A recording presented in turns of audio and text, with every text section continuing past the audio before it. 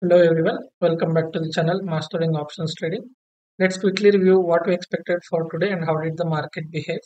So on Nifty, we expected that if it had closed about 22,516, which is the previous week's low, the week before that actually, but it closed at 22,513.7 something like that. So that was not giving that much conviction. But what had happened is if you had watched the video right on Friday or Saturday that I had put, wherein I said that retailers have added huge call shots, right? So because of those call shots, something around 5.6 lakh, that was the record call shots. There was an 80% chance from that analysis that historically, whenever retailers make a very high call shots, 80% of the times market has closed in green, somewhere on an average of 0.6%, right? So today as well, if you see, we have Nifty has closed 0.7%, 0.68%, and after the gap up, one minor pullback, but very quickly it recovered, and then continuously it went on going upside, right? So it was expected because of the huge call shots. It's not very surprising. Now we'll see what has happened to those call shots. Certain important things I'll be covering on the option chain today, so please watch without skipping any part of this, right? So I'll quickly run through a few other things. Yeah, Bank Nifty, we saw that the structure was bullish. So although it formed a doji on a daily candle, but it actually opened higher and has actually closed above the previous day's high as well. So Bank Nifty was also kind of bullish, although the candle might appear doji. But the other important thing is the correlation, as I mentioned, right? It is not very strongly correlated. So that's why you see this difference between Nifty and Bank Nifty, wherein Nifty is up by 0.68% and Bank Nifty is up by only 0.18%, right? Now let's quickly jump into the data. I have other sections to be covered, like what is happening to the challenge, right? All that will be covered now. So index futures, so 8,000, sorry, 6,000 reduction in longs by retailers. So it is bearish, sorry, it is bullish because it is reduction of longs by retailers, right? And FIs have actually reduced the index future shorts, so that is also bullish.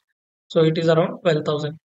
So it's kind of indicating bullishness. But one important thing here is if you see they have added 11,000, close to 12,000 shorts here, and this 10,000 is absorbed by FIs. So very likely, in my opinion, one index will be doing a lot better than the other, right? So it could be Bank Nifty or it could be Nifty. Prima facie, it looks like Nifty is going to do better, but yeah, we'll have to see how where the market opens, and then we'll be able to figure out. I think Nifty is going to do better than Bank Nifty for tomorrow. Now, next thing is index calls. So retailers have actually, if you see these net numbers, it feels like wow, this is a huge reduction of call shorts by retailers. So market may not go very high now because they have reduced their call shorts. But the reality is they have added huge call longs. Shorts, they have still, despite this very good up move, retailers have not closed their call shorts. They've just added huge call longs. Now, from the option chain, if you see, the interesting part is here. So this is the 18th April expiry. If you see 23,200, right? What is the total change in open interest if you see here? So out of 1,03,000, right? They have added 89,000 on a single strike, which is 23,200. Somewhere it felt like the pros are shorting these calls and retailers are buying these calls. That's just an assumption, but it's a logical assumption that I have made. So out of 1,03,000, 89,000 is added just today from morning, from the opening time itself. It felt like for every price up move, there were call shots being added. Whenever the price was going down, there was no new positions being created, right? So somewhere it gives me a feel that this 3,86,000 has this kind of 89,000 longs as well. So retailers have actually not closed their shorts. It is mostly to do with the longs that they have added, especially OTM call longs. Now FIS index call longs, they have added the call shorts more. So both of these people have added call shorts more. So it might look bearish, but it's not really bearish because as I mentioned, right? So some of those strikes, if you see, they have actually shorted OTM calls, far OTM calls. So, and also the net figure, if you see, net figure is retailers are call short, FIs and pros are call long. So we can take it as mixed signal, not proper bullish or bearish, but yeah, market may not go so high. That's why they have shorted 23,000 and 23,200 kind of calls. But at the same time, they did not short any ATM calls. So it is bullish, but not very bullish, right? So we can take it as mixed. Let's see at the puts. So retailers have added huge put longs today. So they have moved from put shorts to put longs. So that is bullishness. FIS have reduced their put longs. So that is also bullish. And pros have added huge put shorts. So that is also bullishness. So from index puts, it's clearly indicating bullishness. Now, one other option chain I'll take you. So it will look at 10th April. So if you see this far 20,050 and 20,100, so there are some positions being added here, here, here. If you see, these are all some high positions being added. Somewhere it gives me a feel that 22,600 at 57 rupees, right, at the closing price. So these are all added by retailers. They have added huge put longs. So in my opinion, this huge put longs is 22,600. So what is the important conclusion is only Nifty is bearish only below 22,600 looking at the option chain. And as long as Nifty is above, to be precise, 22,619, we can say that it is still bullish, right? And yeah, so that is the thing with data. Now let's quickly have a look at the charts. Yeah, so for starting with Nifty, so 22,700 today's highs approximately, that will act as the first resistance. And I think for me the target is 22,760, 768, that kind of a level. You can write it as 22,768 plus or minus 10-15 points. So 22,768 could be the target for tomorrow. It can go above that as well, but that's the possible target. In case market opens directly at 22,768, I will look for a 5 minutes or a 15 minutes red candle.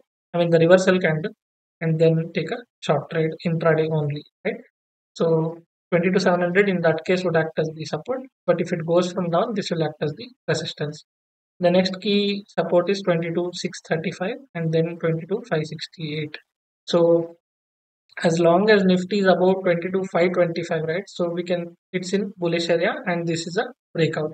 So how is this a breakout? I'll hide these levels and I'll show you the chart. So we have seen multiple highs here, right? So these 5-6 candles that we have seen all are around 22,520, 530, right? So till Nifty is about 22,530, we can say it is in a bullish area and it has given a breakout.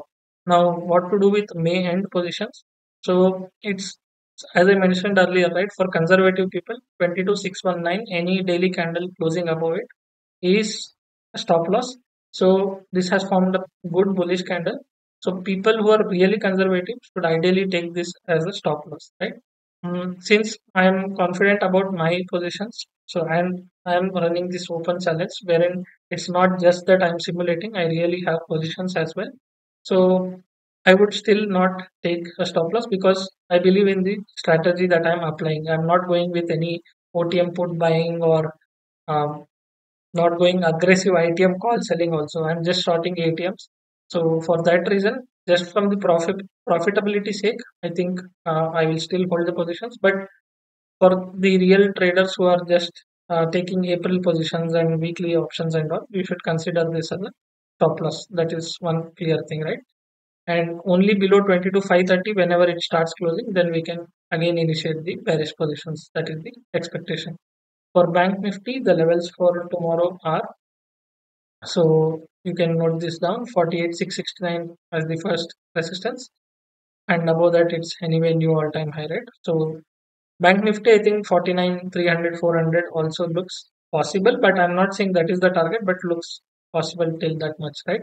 One important thing, on Nifty currently the PCR is 1.5, so 1.4. So just have a look that whenever it goes to 1.5 tomorrow on Opstra, that should be your oversold reason, overbought reason. Sorry.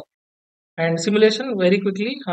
These are the updates I had shared on WhatsApp, right? So I have added these two positions.